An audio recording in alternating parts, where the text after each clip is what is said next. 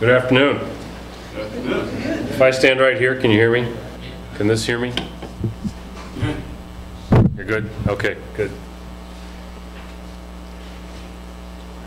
My training's in landscape architecture and in biology, and I guess that's my undergrad and my graduate degrees. My PhD's in the relationship between the environments that we design and inhabit and our functioning. So yesterday when George mentioned the work in Chicago that looks at the impact of green spaces on people's functioning and behavior, that's the work that my lab has been doing in Chicago. So I tread a little bit lightly here today talking about ecological services because that's a bit of an extension you know, it pushes me. I guess we're all being pushed a little bit by this stuff, right? So what I'd like to talk about this afternoon are first of all what we mean by ecosystems and get some common understanding of that, and then talk about the kinds of services that humans and that humans get from the natural healthy functioning of ecosystems. Give you some information from the Millennium Ecosystem Assessment on where we're at and where we're headed, and then talk about, given that we're headed in some directions that don't look really desirable, as we've heard now from Val and from Don, consider for a few moments who's most vulnerable, and take a look at some maps that help us think about that. And this gets back to my question from yesterday. Do scientists reach out to broader communities by describing the problem, and is the problem enough to motivate a large portion of society? Well, I think that's probably true, but there's another portion of society that's going to need more motivation, and I think these maps will help call some attention to that. So that's my plan for the next few minutes. Okay, so let's collectively define what we mean by an ecosystem. Who would like to shout something out? Community of organisms.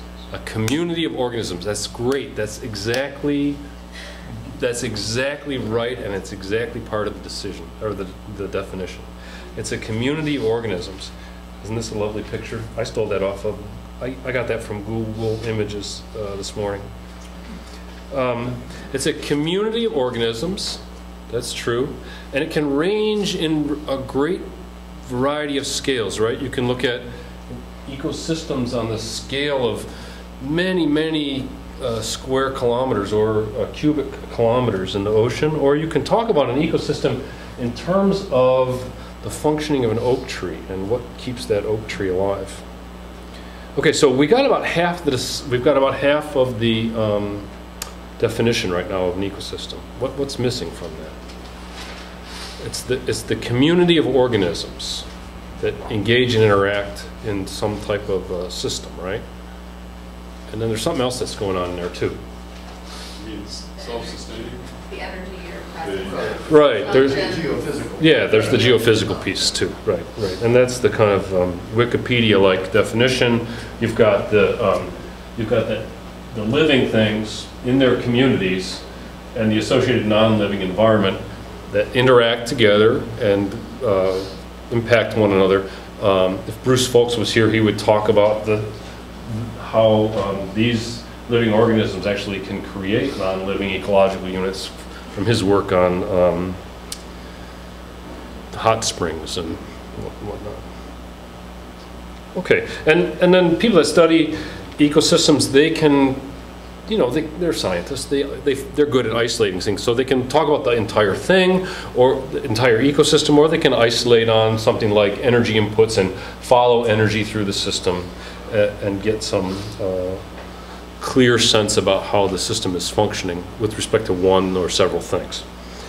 The study of ecosystem science has been around for what, Eric? 60-ish? 100 years? Okay, 100 years, 100 years.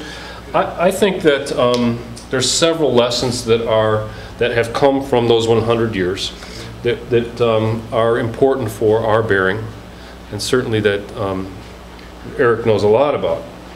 The first lesson that I think is really important is that is the concept of interdependence.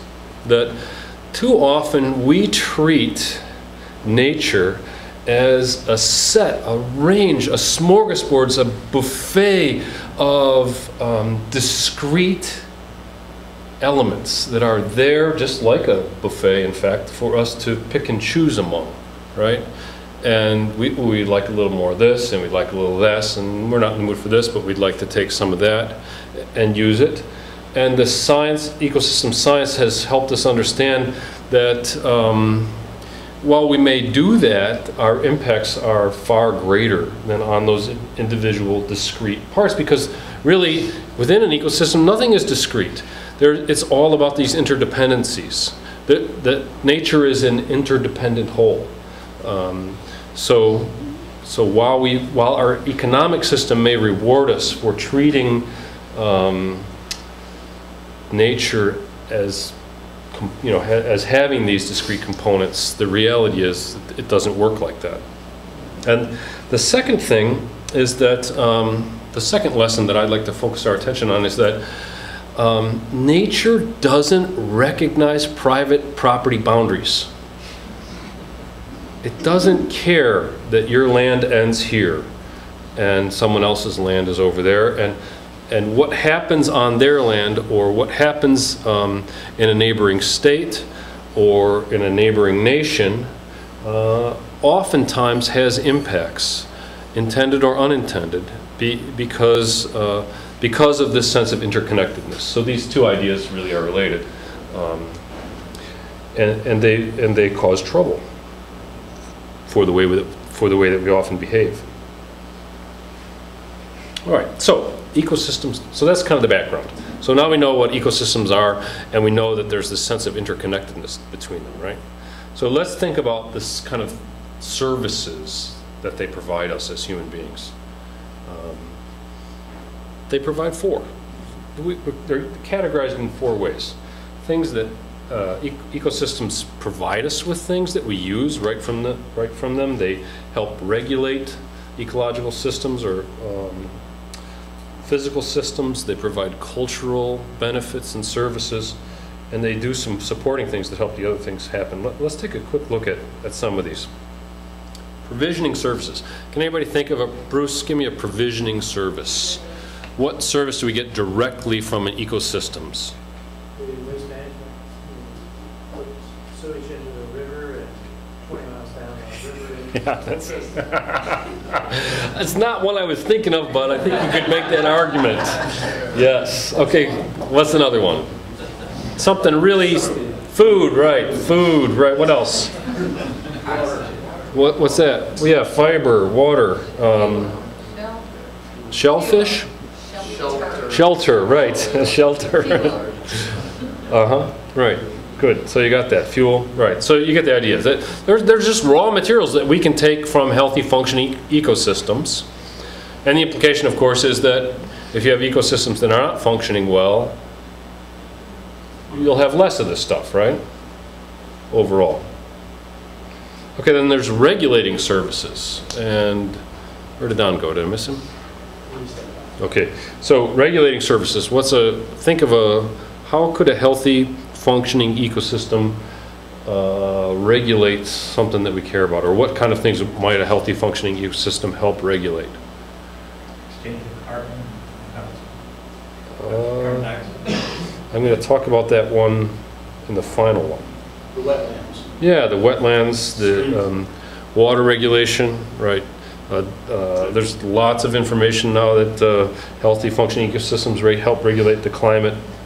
And then certainly, as Val mentioned yesterday, some diseases are held in check when you've got a healthy system. When you've got a system under stress, it looks like there's opportunities for some diseases to really take off. So that's a very important reason for us. Used to regulate human expansion. Yeah, that's a good point. That's a good point. Balance of nature. We disrupted that. Life feeding on life,